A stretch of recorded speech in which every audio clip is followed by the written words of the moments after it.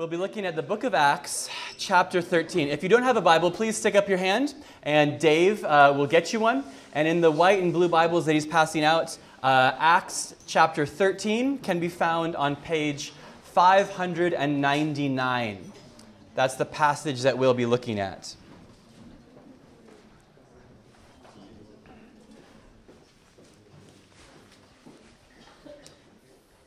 So as you're finding Acts chapter 13, just to announce for those of you that haven't heard, Rick and Catherine, they had a baby a couple days ago, a healthy baby by the name of Abigail. So we just are rejoicing and thankful for that. So do pass on your congratulations to them.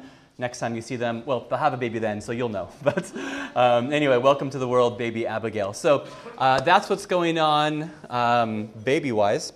And what we're going to be doing is we're going to be looking at the story of the resurrection of Jesus, and we're going to be looking at it rather than looking at it as we usually do for the past 10 Easters, for as long as I've been preaching here. We tend to look at those chapters at the end of the gospel narratives, the end of Matthew, the end of Mark, the end of Luke, the end of John.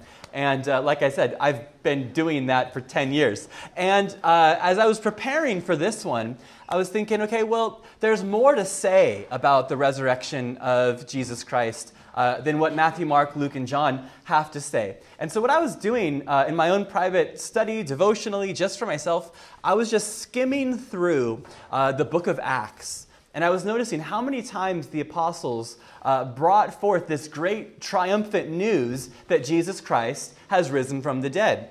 And as I was reading it, just for my own sake, I read chapter 13, and it really struck me, and I thought, this is Easter. This is my Easter sermon. And so in Acts chapter 13, we're going to look at a sermon from the Apostle Paul.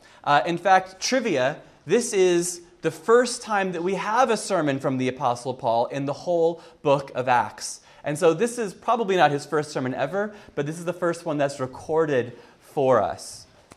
And so as we listen to him present the gospel, I believe it's just going to be so instructive, so encouraging, so helpful for us here on this Easter Sunday here in Cork. So I prayed for the kids beforehand, but I'm just going to pray for us, and then let's begin looking at Acts chapter 13. So, Father in heaven, we are celebrating just such good news. Lord, as we hear Paul speak about how great of news this is, and we read about the great response that the gospel heralding had in his day, Father, may you just prompt a response. Lord, here among us, Lord, here in this congregation, here in this gathering together, would you just cause the gospel to go deeper into our hearts and minds, Lord? Would you just enlighten us, Lord? Literally, would you shine your light upon us?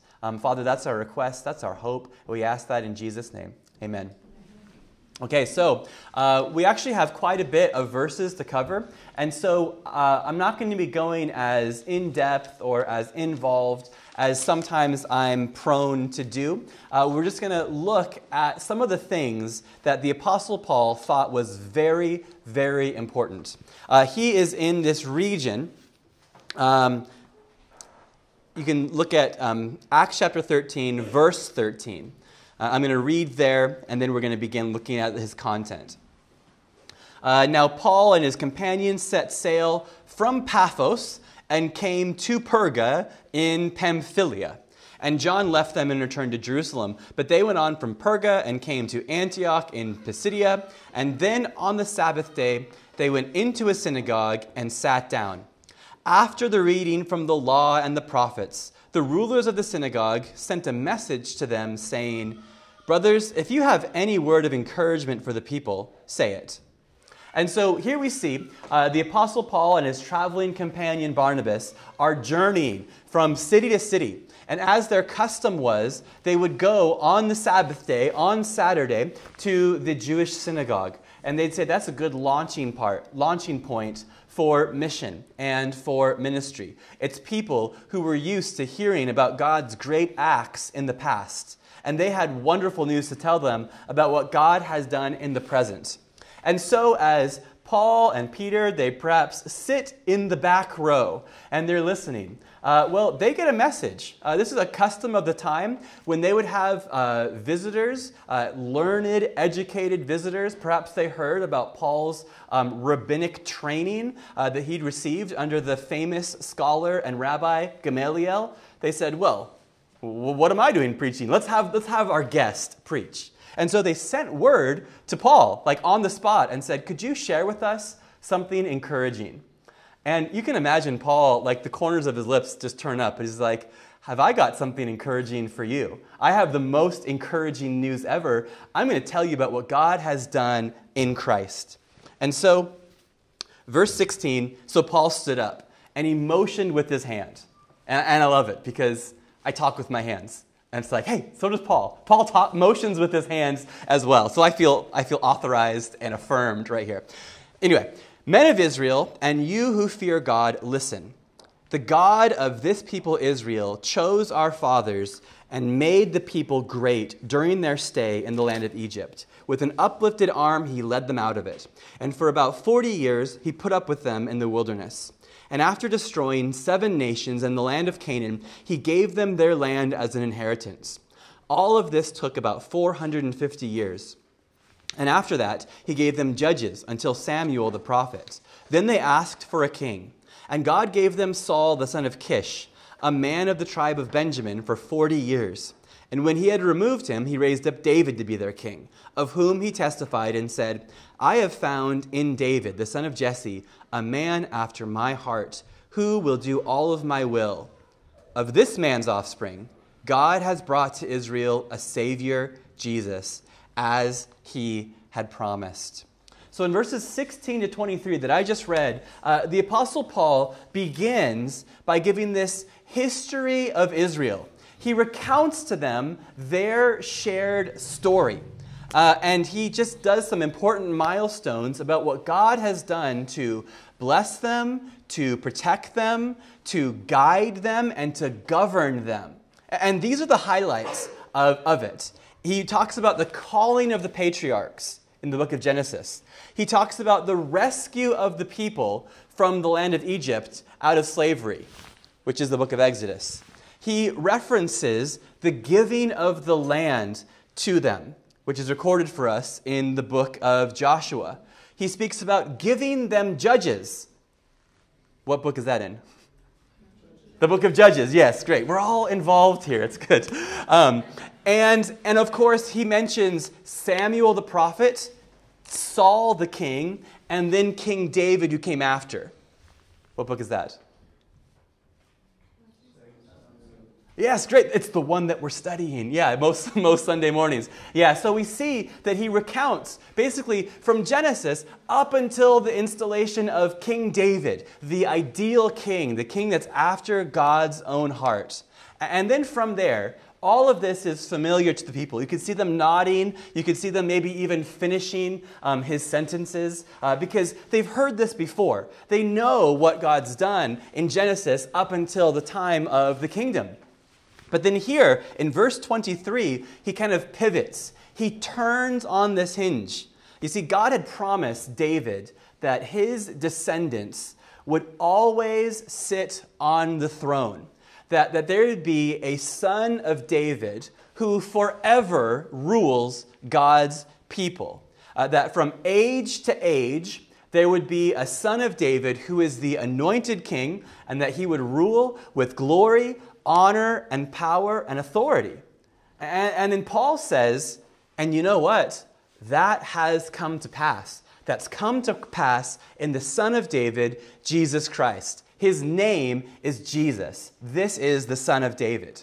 And so in this brief summary of all of the Old Testament, it's just a few verses, we see that God is on the move in the history of Israel, and he has what I call this Christward trajectory, that he has a plan, and the plan goes way back. And the plan is to prepare a people to bring the Savior of the world into the planet Earth. And so we see that he has this commitment, and through all of their wanderings and through all of their wonderings, throughout all of their times of confidence and throughout all their times of questioning, he was arranging things for what the Apostle Paul says elsewhere is the fullness of time, the time when he's ready to send his son, Jesus Christ.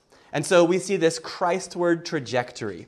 And then we come to Christ, to the point of it, where we see, I'll read again verse 23, it's worth repeating, and then we're going to read about the life and the death and the resurrection of the Lord Jesus Christ.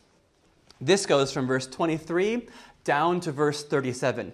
I'm not going to read this whole passage. I'm going to read the beginning of this, and I just give this to you as homework to read the rest of this. In verse 23 and following, it says this, "Of this man's offspring, King David, God has brought to Israel a Savior, Jesus, as he promised.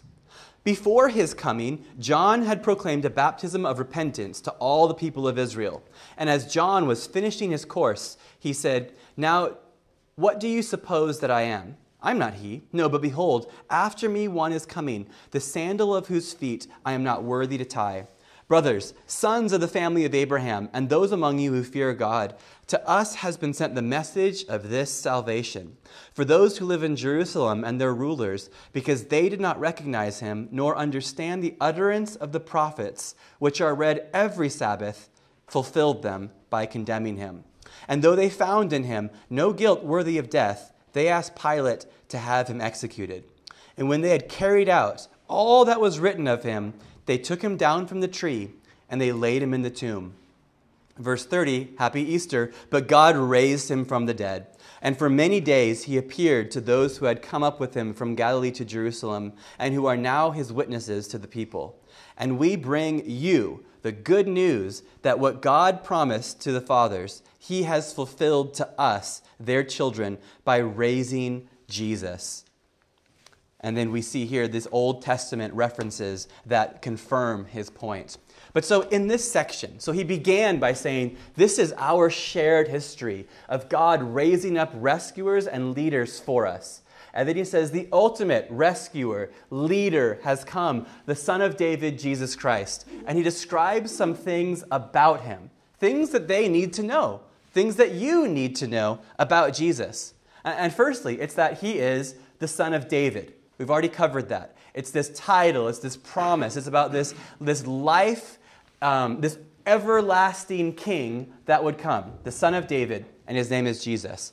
Also, we read that he is greater than John the Baptist. Now John the Baptist is this very, very well-known prophet of his day. He was able to draw a huge crowd. He was maybe one of the first mega pastors, I guess, in the history of the church. He's able to draw people from all over. He was out in the rural wilderness, and people would leave the comfort of their homes to listen to this guy John yell at them and tell them to repent of their sins. And then he would dunk them under the water. But people kept coming because there was this great call on his life to do this. Well, anyway, it's been said of him that amongst those born of women, there is none greater than John the Baptist. Which is another way of saying he's just the best guy in the world. That's my paraphrase of this. There's no one better than him. He's the best guy in all the world. And Josephus, who is a Jewish historian writing about this time, he has a lengthy paragraph describing John the Baptist, his reach, his influence, and the historian Josephus has this to say about him. He just says, he was a good man. And I love that. He kind of breaks out of historian mode, and he makes a comment about the character of John and says, he was a good man. And so here, though, we see that by John's own admittance, he's nothing compared to Jesus. He says, I'm not worthy even to bend down and to untie his sandal. So firstly, we see he's the Son of David. Secondly, we see that he's greater than John the Baptist. And thirdly, verse 27 says that he is spoken of by the prophets that were read week after week after week in the Sabbath synagogue meetings. And as I said earlier, and as I firmly believe, all of the history of Israel is on this Christward trajectory doesn't it make sense that there would be hints, that there would be promises, that there'd be foretellings, that there'd be foreshadowings and prophecies about the Christ who is to come? That's what we'd expect to find. And that is what the Old Testament is full of. The Jewish scriptures point towards the incarnate God, the sin-bearing substitute, the Son of God coming for all of us as one of us. And here we read that every single week, the daily synagogue reading would have a pointer, a hint. There'd be something in there that points towards the Lord Jesus. That's what Jesus believed. Jesus said to the religious leaders of his day, "You search the scriptures because you think in them you have life.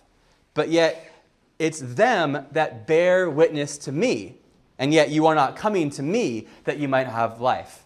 He says there, guys, lads, the whole Bible is about me. Haven't you noticed? Why aren't you coming to me when the very scriptures that you claim to love are giving evidence towards me?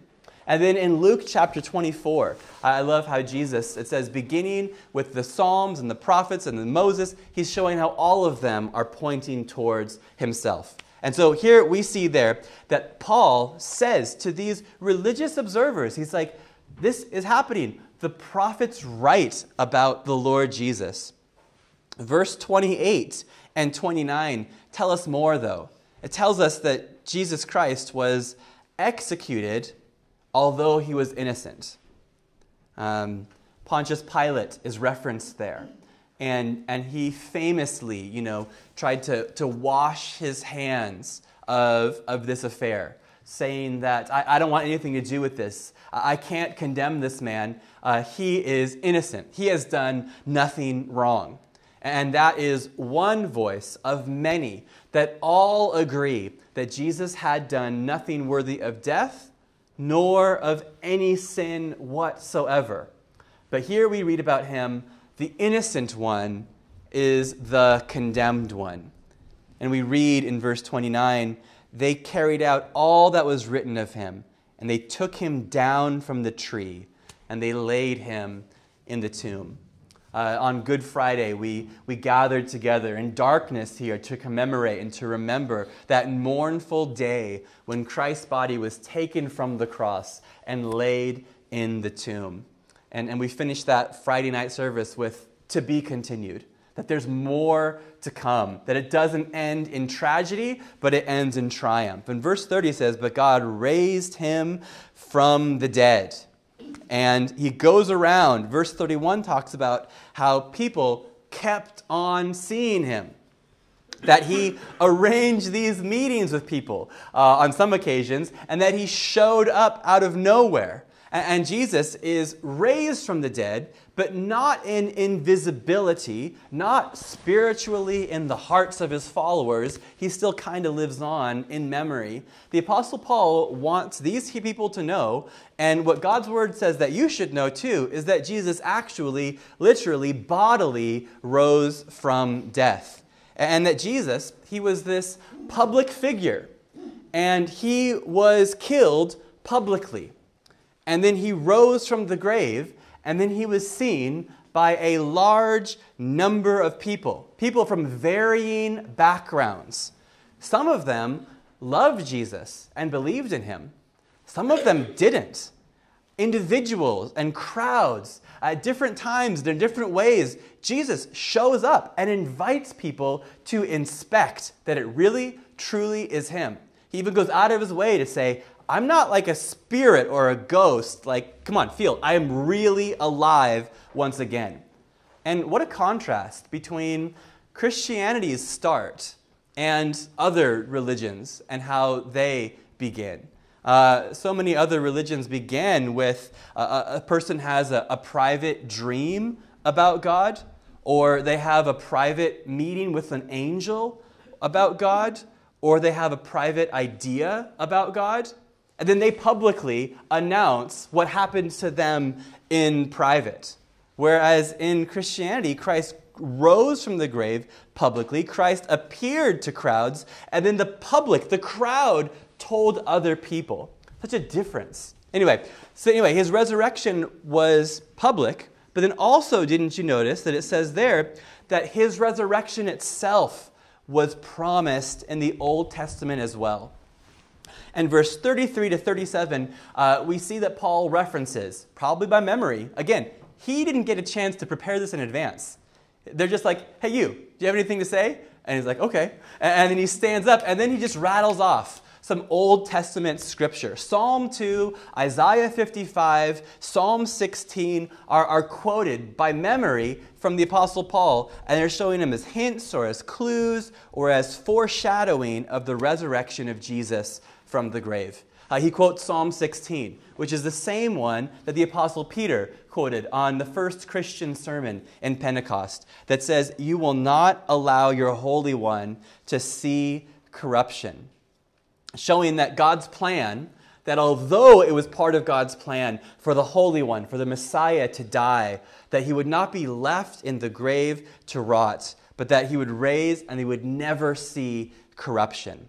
And then here in verse 38, after explaining that the Old Testament is pointing towards this risen Christ, then Paul shifts from education to application. He reminds them of some things they already knew. He informs them of some things that maybe they didn't. But then now he says, here's why it matters, and this is for you. Verse 38. "Let it be known to you, therefore, brothers, that through this man forgiveness of sins is proclaimed to you. And by him everyone who believes is freed from everything from which you could not be freed by the law of Moses." I got to say, this is his main point. This is our main point. He says, let it be known to you. So he's not talking about them. He's not talking about anyone else and apart from his audience. He's saying, you guys need to know this. And there's two things that you need to know. That through Jesus come the forgiveness of sins. And that through Jesus comes freedom from guilt. Wonderful news. Wonderful news. Through this man, forgiveness of sins is proclaimed to you. What is sin? Sin is any act of disobedience that, therefore, then separates us from God. Ancient Christian writers have defined sin as this: all things, either in thought, word, or deed, that deviate from God's holy, perfect standard. Sin is not only the wrong things that we do, but it is also the right things that we leave undone. And looking at that expansive, comprehensive definition of sin, well, then I find myself crushed under the weight of the mountain of Mike's sin. The weight of that can not only crush me, but then drag me to hell for those accumulated sins. But here we don't just read about the word sin. We read about this wonderful combination where it says that through this man, forgiveness of sins is proclaimed to you. And I don't think I could say it any better than Charles Spurgeon. And I realize it's been a couple months since I've quoted Spurgeon. Guys, I'm sorry. Let me make up for you. But here we go. Charles Spurgeon just tripped out on this, as I did. He says this: "The forgiveness of all sins, from your childhood to your old age, the sin of 80 years, if you lived so long. Your public misdemeanors, your private trespasses, your overt acts, your secret thoughts, your unuttered words, your smothered wishes, the whole catalog, all unrolled, of your transgressions and iniquities, shall be at once blotted out from the book of God's remembrance, if you trust in Christ. They shall not be laid to your charge. However black the list or long the inventory, do but trust in this man, and they shall all be forgiven you. He that confesses his sin and comes to Jesus shall find mercy." And so the sin that would have, and the sin that presently does for those that do not come to Christ, separate us from God, and every good thing for all eternity, those sins, the penalty of those sins, the mountainous weight of those sins, well, the Bible tells us that they've been placed upon the cross of Calvary. And that which would have separated me and you from God and every good thing for all eternity separated Christ from the Father for a period of time, so that they who were separated by nature, us, can be united by grace through what took place upon the cross.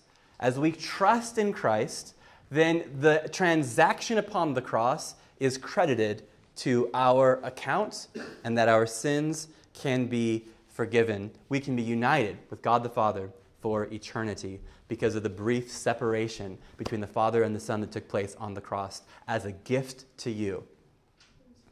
And so the forgiveness of sins, what a wonderful main point. But wait, there's more. There's more. Because he doesn't just say, through this man, forgiveness of sins is proclaimed to you. He goes on to say, and by him, everyone who believes is freed from everything from which you could not be freed by the law of Moses. So not just forgiven, but freed from all that you could do, all that you could not do in your efforts at law keeping or moral living. It's wonderful. The resurrection, it gives us two wonderful gifts: forgiveness of sins and justification before the throne of God. You see, this word that's used here in the Greek language, it's this Greek word dikeo. And it's translated in the ESV as freed. I wonder, does anyone have an NIV or a New King James, and is it rendered a different way? Or is like everyone ESV now? Okay, what's that say?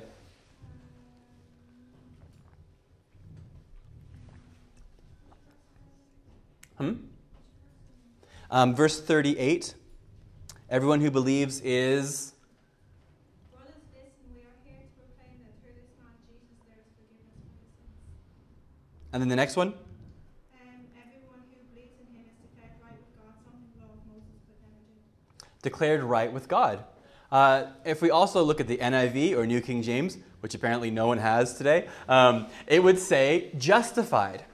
And so that Greek word dikeo is rendered as justified like the other 37 times that it appears in the New Testament.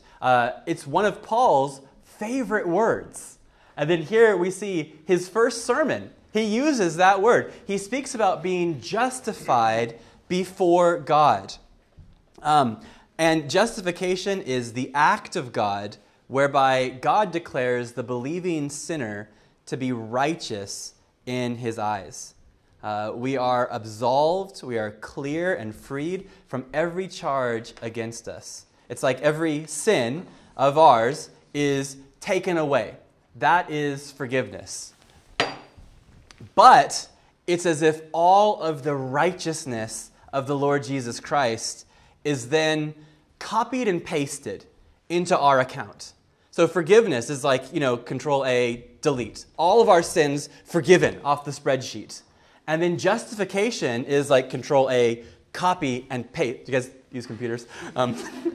I do. And it's like his righteousness is credited to us.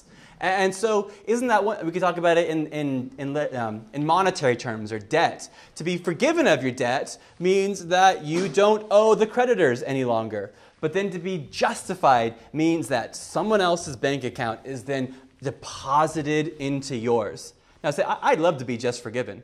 But isn't it great that we're forgiven and justified as well? So Paul writes the book of Galatians, Paul writes the book of Romans to unpack more and more and more of what it means to be justified. But here he says, it's from the resurrection. In Romans chapter 4, Paul writes that Jesus was delivered over to death for our sins and that he was raised for our justification. So Paul says they're connected. There's a hymn that I love, and there's a line in it that says, "The vilest offender who truly believes, that moment from Jesus, a pardon receives." And I gotta say, I love that line. The vilest offender who truly believes, that moment from Jesus, a pardon receives. It chokes me up more than once. I think, that's me. That's me. I am the vilest offender, and I have been pardoned. The moment of my faith in Christ was the moment that I received my pardon. It's wonderful and it's true. But I would say, as much as I love that song and I love that line, I'd say it's true, but it's not true enough. It's more than just I've been pardoned, but it's also I'm justified in God's sight. So Jesus did not come only to forgive us, but we're also justified. So the debt is taken care of and the credit is given to us. And so here, the Apostle Paul, when he preaches this to his congregation in Pisidian Antioch, and as I get to preach to Cork, I'm saying, let this be known to you, that this is available, that this is for you. And so for those of you that mightn't know Christ personally, it says there that the one who believes is freed from all these things. That means that if you do not believe, then you are not freed. Then you are not justified nor forgiven. And so there's a terrible solemnity that also undergirds our resurrection celebration on this Easter Sunday. And so I would say, for those of you, you are invited, you must believe in order to be freed, in order to be justified, in order to be forgiven. And it can happen in a moment. It could happen right now. As you say, Jesus, this is true, and I've been around you, and I've attended church, and I've muttered along with some songs, or this is new to me, but I believe that you've risen from the dead for the forgiveness of my sins and for the justification of my standing before the Father. And that moment, a pardon receives, and justification is given. So you're invited. But then the Apostle Paul, he says that. And then, verse 40, he also gives a word of warning against refusal. He says, therefore, beware, lest what's said in the prophets should come about. Look, you scoffers, be astounded and perish from doing a work in your days, a work that you will not believe even if one tells it to you. Here, he's quoting the book of Habakkuk, which is about 600 years prior to this time. And he is referencing a time in Israel's history when they were disbelieving God, when they were disobeying God. And so God sent a judgment upon them for their refusal to hear and to heed God's word. And so Paul is saying that if that happened for refusing God 600 years ago, then what's going to happen about refusing the Son of God, the Christ who's come and died and raised for our forgiveness and justification? And so I'm just going to borrow that from him and just say for us today, well then what would happen for us to take that generous offer and to say, no thanks, or I'm grand, or I don't need that, or I'll be okay on my own, thank you. Jesus absorbed God's wrath for our sin upon the cross. And then through faith, we benefit from that payment. But apart from faith, if we reject that offer, well, then that bill is given to us. Then we have to pay it and face the darkness of God's wrath. So Paul warns his hearers, and I warn you. What a great offer, but there also is a warning that comes with it. And so consider yourselves warned. But then we continue on. Verse 42 and following, I'm going to have to summarize. It says, as they went out, the people begged that these things might be told of them the next Sabbath. And that meeting broke up, and many Jews and devout converts followed Paul and Barnabas, and they spoke with them, and I love what Paul and Barnabas did. They urged them to continue in the grace of God. And so then the next Sabbath, it says this, nearly the whole city gathered to hear the word of the Lord. Could we just underline that and pray that happened in Cork? Wouldn't that be great? But when they saw the crowds, there was this, people were reviling, and there was this hubbub. And then essentially, I'm summarizing this, that things got crazy afterwards. Some people loved it. Some people wanted to hear more. But certain people said, no, we don't want this. We are rejecting you. We're rejecting your message. And from that point on, we see that Paul and Barnabas, they focus then upon the Gentiles, upon the non-Jewish people, the pagans, the ones that were all, not nice and religious like how they thought they were. They said, you know what, if you guys don't want it, then we're going to bring it to these other group of people. He says in verse 47, the Lord commanded us, saying, I've made you a light for the Gentiles, that you may bring salvation to the ends of the earth. Verse 48, when the Gentiles heard this, they began rejoicing and glorifying the word of the Lord. And then it continues on, and it goes, oh, it's just great.